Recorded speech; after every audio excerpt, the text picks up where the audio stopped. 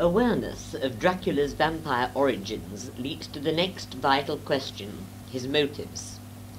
He is no zombie-like automaton, driven solely by an unthinking lust for blood, as folklore tends to represent its vampires. The relationship between Dracula and blood is much more subtle.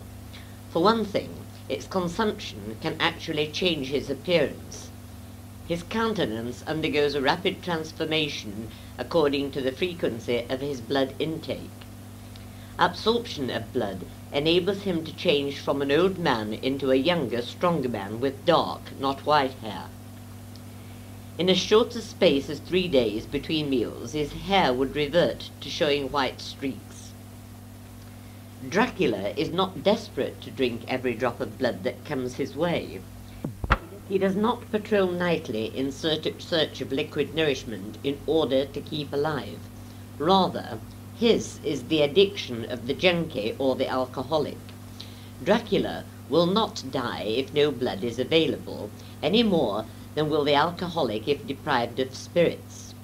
It is more accurate to say that in both cases only a single substance can supply that extra vigor, that pepped-up fuel. It is not that Dracula likes drinking blood. He needs blood. He does not need it for life, which he is blessed, cursed with anyway, but for power. It functions as a stimulant.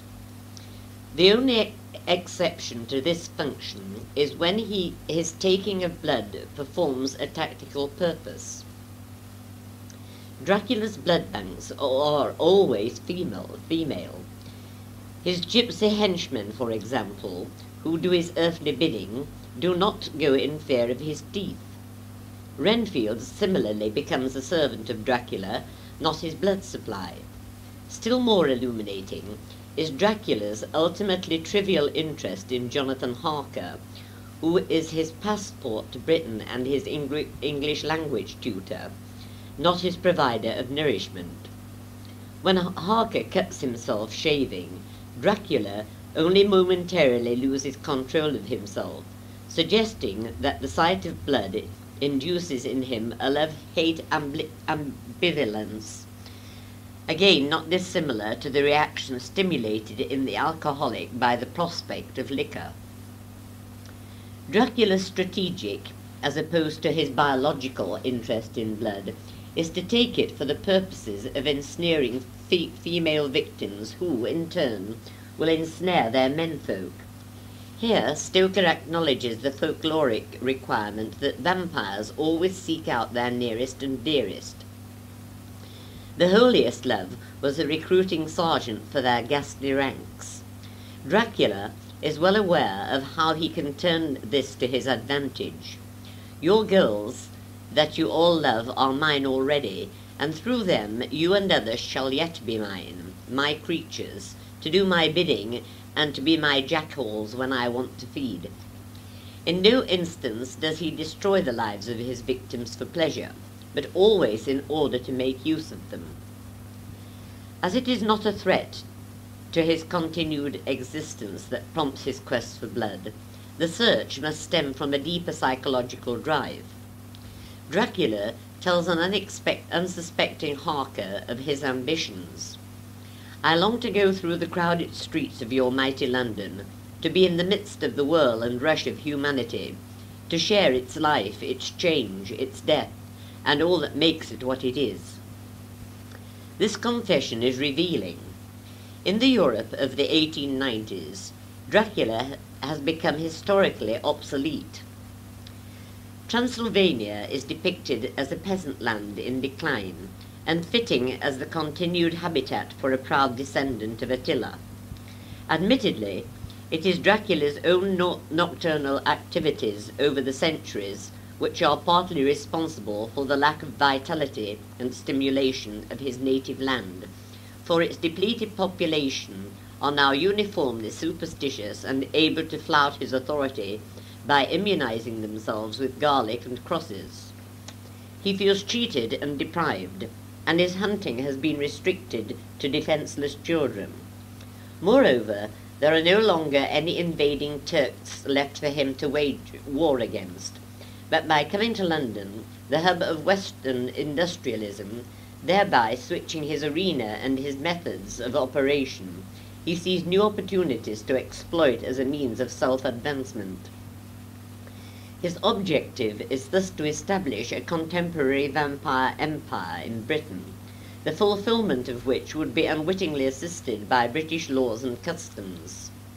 The rational West will not suspect him. It is contemptuous of Eastern superstitions and will leave him free.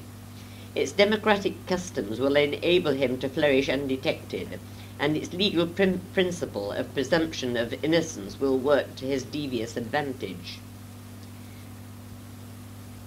Ghosts cannot hold vampires. British society will unconsciously provide both his sheath and his armour, and the doubting of wise men would be his greatest strength. Notwithstanding, Dracula's motives also contain a more personal element. When narrowly escaping ambush in London, he reveals his driving grievance. "My revenge has just begun. I spread it over centuries, and time is on my side." Revenge? Revenge for what? Stoker seems to be harking back to the life of the Black Tepes, who was undoubtedly partly driven by revenge when he became ruler of Wallachia, seeking to avenge the deaths of his father and brother, and his own adolescent incarceration at the hands of the Turks. But if Count Dracula could not take revenge against the Turks, the superpower of his time, he could at least direct it against the modern superpower. Britain must pay the penalty for the crimes of the Turks. Further, Britain has come to symbolize the ingratitude and treachery of Christian Europe, which betrayed Dracula while he was fighting the Turks in their interests. Yet even this desire for revenge is somehow not totally persuasive. It seems both incomplete and superficial. Although he is not technically immortal, since he cannot be destroyed, Dracula is, like the wandering Jew, doomed to wander the earth for eternity unless his Achilles' heel or heart be pierced. The Count is bored. It is sport he is after, a challenge. He is toying with his adversaries, taunting them, almost defying them to pit their puny wits against him. Despite this range of motives and grievances, it is not Stoker's aim to elicit sympathy for Dracula, or reveal him a victim as much as a victimizer. Stoker portrays him as an incarnate evil without any redeeming features, someone deserving not the least vestige of sympathy. Stoker's intention was, presumably, that the reader breathes a sigh of relief when Dracula meets his eventual doom, or was it? Clearly, his pursuers think they have destroyed Dracula, and continue to think so several years afterwards. But have they? This is how Mina describes the climatic moment. "As I looked, the eyes of Dracula saw the sinking sun, and the look of hate in them turned to triumph. But on the instant came the sweep and the flash of Jonathan's great knife. I shrieked as I saw it shear through the throat, whilst at the same moment Mr. Morris's bowie knife plunged in the heart. The whole body crumbled into dust and passed from our sight. In that moment of dissolution, there was in the face a look of peace such as I never could have imagined might have rested there." This might seem conclusive enough until it is remembered that earlier Van Helsing had given precise instructions on how to be rid of the vampire. Folklore, too, insists on almost ritualistic observation of prescribed rites. These are not followed in the case of Dracula, who is dispatched as if he were human with cold steel. No wooden stake is used, the head is not detached from the body, and there is no corpse left to be properly treated or devoured by flames. Initially, it seems that Dracula's look of triumph is premature, but could it be the attacker's sense of satisfaction that is misplaced? Stoker had already informed his readers that vampires have the power of dematerialization and can transform themselves into specks of dust. Conceivably, then, the Count has dematerialized just in time, and realizing his narrow escape, prefers to maintain a low profile until such time as Stoker might have chosen to resurrect him in a sequel. Thank God for good, brave men. Stoker has in the first place the deficiency commonly found among writers who concern themselves almost exclusively with occult themes, of having either no interest in human personality or no ability to analyze it. Despite the fact that he uses with unsurpassed skill the technique most suited to revelation of character, namely diary entries and the like, the people in the story are totally unconvincing, with the partial exception of the demon himself, whose personality is, of course, inhuman. Glenson John Barclay, Anatomy of Horror, Masters of Occult Fiction, page 44. It is commonplace criticism of Gothic romances in general that they lack vividness and characterization, that their heroes and heroines are uniformly stereotyped and one-dimensional, and that this failing stems from the principal preoccupation of the genre, the threat of the supernatural. Otherworldly beings inevitably take precedence over these worldly ones. Dracula has not escaped from this line of attack. Indeed, it has received particular vituperation from certain critics.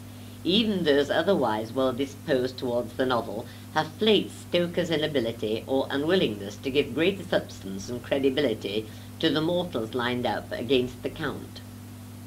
While the novel might have been improved had Stoker paid as much attention to his living beings as to his vampire, it can be contended that the book survives this blemish. It is not the case that Stoker lacked the ability to make his characters credible. One of the reasons for Dracula's established place as a horror classic is the masterly way the author paints his central creation. So omnipotent is Count Dracula, and so all-encompassing is his evil, that it is necessary for the cast of mortals to pale alongside him. When Dracula sneers at his adversaries, "You think to baffle me, you, with your pale faces all in a row, like sheep in a butcher's," he is speaking for Stoker. Compared to the Count, they are like sheep, pitiful, lacking in depth, vision, and character. They must be that way. Had Stoker laboured to present them with greater vigour, the essential imbalance of the contest between good and evil would have shifted, and Dracula's omnipotence diluted. None of them are a match for him. Compared to a creature like Dracula, they are mere putty in his hands. Only collectively do they possess any strength, and that realization is central to the novel.